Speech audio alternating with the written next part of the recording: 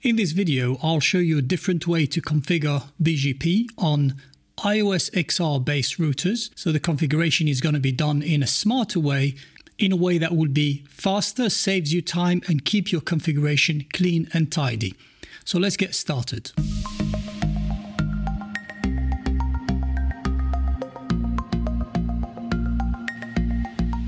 In this very simple topology, I have two routers, R1 and R2. These are the normal iOS-based router that you are probably used to. And then I have a root reflector here. This is an iOS XR-based node, and this is where the bulk of the configuration is going to happen. So let's jump into our terminal. So starting with R1, I have configured loopbacks. So my loopback here is 1.1.1.1. For R2 is 2.2.2. And then on the root reflector, which is iOS XR based, router RR, I have configured 10.10.10.10. I already have configured IGP. In this case, I'm using OSPF to keep things simple. I'll just check that my routes are available. So I can see that from the perspective of my root reflector, which is XR based, I can see the loopback for router R1 and loopback for router R2.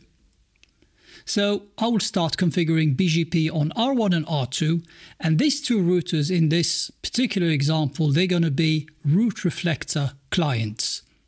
So RR here, which is my XR based node, is going to be my root reflector. Starting with R1, I will just start by configuring BGP for AS100. I'll set my router ID. And one thing that I started doing with the iOS-based nodes is to actually remove the default IPv4 unicast. So this allows me to have different address families or to configure them separately, as we will see in the next session. So now I can configure my neighbor as normal. And I'm configuring my sessions, my iBGP sessions between loopbacks. So my remote AS is 100 and 10.10.10.10, remember this is the loopback address of the root reflector. And since I'm configuring the BGP sessions between loopbacks, I need to set the update source.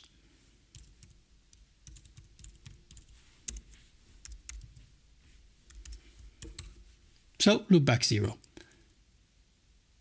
When I'm finished with this part, I can hop into the address family, IPv4 unicast in this case, and then set my neighbor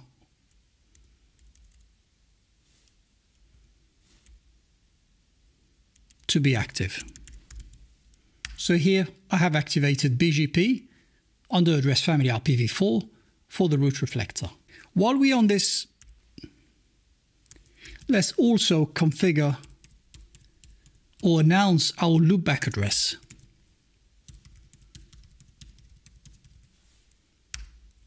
So that's the end of the configuration for router R1. So what have we configured? We configured the router ID. We have removed the default IPv4 unicast. We set up our parameters for the neighbor 10.10.10.10 as remote AS100, and we added the update source loopback 0. Then we hopped into the address family, and under this address family, we're announcing the loopback address of R1, and we also, the most important part, we're activating this session. We will do the same thing on R2. So basically what I'm going to do here, I'm just going to take the configuration on a notepad, the one that I had for R1, and just change the BGP router ID to 2.2.2.2 and the loopback address that I'm announcing under the address family IPv4. So just paste my configuration, as you can see here. So I have root to BGP 100, the BGP router ID. I remove the default IPv4 unicast, and I will also set my neighbor to the root reflector as remote AS100. So it's iBGP, same AS number. And then I also use the update source loopback 0. Then I jump into the address family IPv4. I activate my number once again, and I announce my loopback address, which is 2.2.2.2, and the mask is /32. So this should do it as far as R1 and R2 are concerned. Now, this is really the purpose of this video, is to see how we can configure BGP in a very efficient way.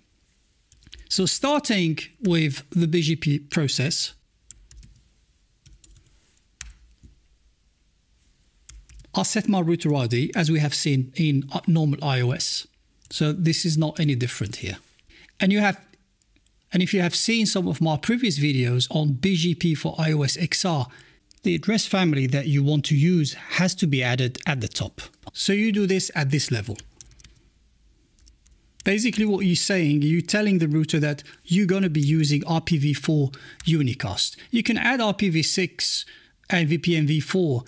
It does not matter if you have them here. If you're not using them, they're not going to take any effect. But if you want to use IPv6 in one of the sessions, then it's important you need to have it. Otherwise, you're not going to have any sessions coming up.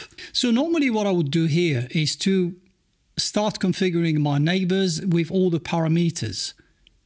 And if I'm having a root reflector, this root reflector will have probably 50 or perhaps 60 different sessions to different routers, but the configuration is pretty much the same. And this is where the smart thing happens. Here we can just create one template, one generic template that we can apply to all the sessions. So let's create this template, and it comes under neighbor group, and you can call it whatever you want. I'm calling it lab clients. So under this section, I can start configuring all the common parameters that I will apply to my root reflector clients sessions. So for example, I know they will all have the same remote AS number. I know the update source will always be loopback 0 for all of them. And then I hop into the address family, because this is where I'm setting up my root reflector clients or my sessions. And I will make this peers as root reflector clients. So this is the configuration basically of my neighbor group, which are called lab clients. I will just exit so I can show you effectively what we have configured so far.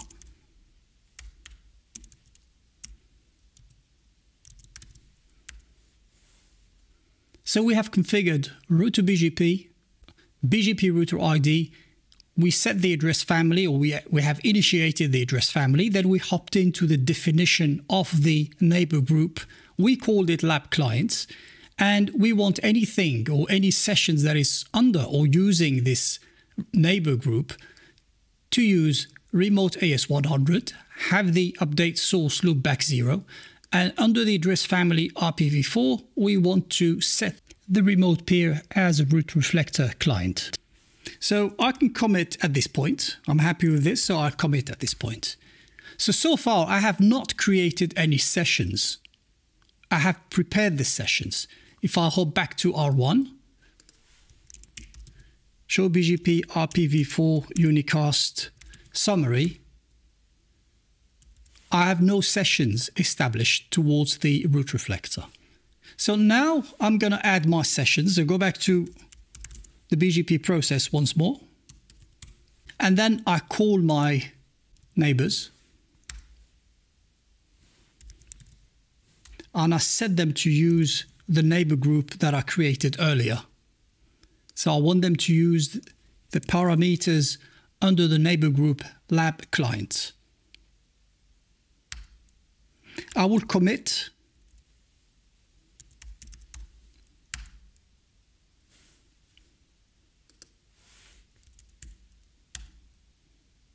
And we should shortly see the session coming up under router R1.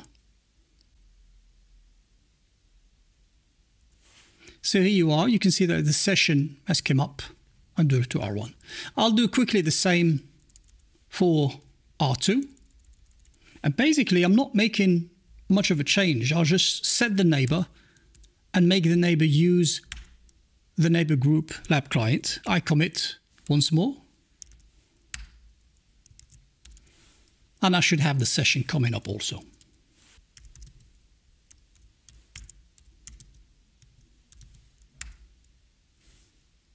So that's my session coming up at this point. Going back to the root reflector once more. And we go through our configuration. So you can see here that we have the same configuration for neighbor on router 1 as well as router 2.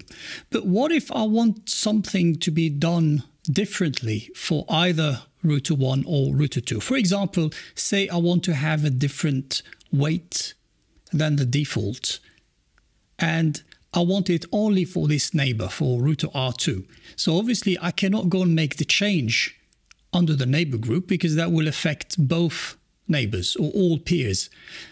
When you make configuration under the neighbor, specifically under the neighbor, they will take precedence over whatever is actually configured under the neighbor group. So let's just take a look at the show IP BGP. And in this case, I can see my metrics, I can see the local preference and the weight for both sessions is 0. I would like to change the weight for R2 to, for example, 50. So you can just go ahead and make the change specifically under the neighbor. That is the way to do it. So I'll just go back in.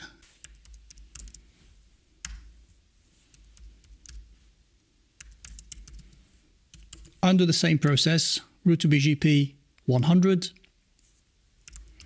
I'll select my neighbor. And to change the weight, I'll need to be under the address family. So under address family IPv4, unicast. Here I can set the weight or anything that I want to change that is not specific to the neighbor group.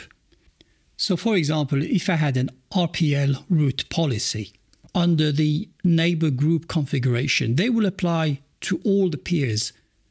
And if you want to have a different RPL for a specific neighbor, you just apply that RPL under the neighbor specifically, as I'm doing here. So in this case, I'll just set the weight to 50 and I will commit.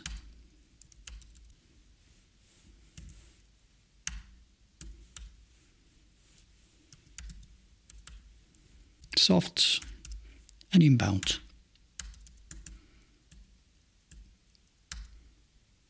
So if I take a look at the output of my show RP BGP unicast, I can see that nothing has changed for R1, but for R2, I can see that the weight is 50. So this is the way of doing a generic or applying a generic configuration to more than one peer, and also how to make specific configuration for a given peer. I hope you have found this session informative, and if you have any questions or comments, drop them for me in the section below, and thank you for watching.